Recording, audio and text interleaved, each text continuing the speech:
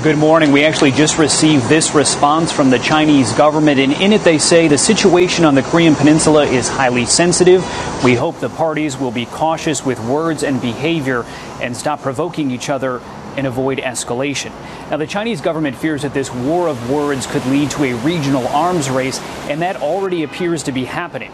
South Korean President Moon Jae-in is calling for a complete overhaul of South Korea's military in the face of North Korea's rapidly evolving nuclear capabilities. In Japan, some lawmakers are pushing for new weapons that could launch a preemptive strike.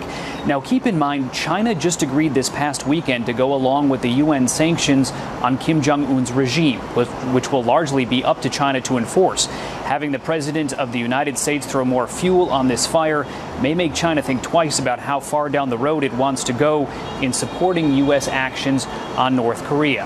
Now, next week, North Korea celebrates its Liberation Day, and some analysts have said that might be an opportunity for Kim Jong-un to launch yet another missile or conduct his country's 6th underground nuclear test.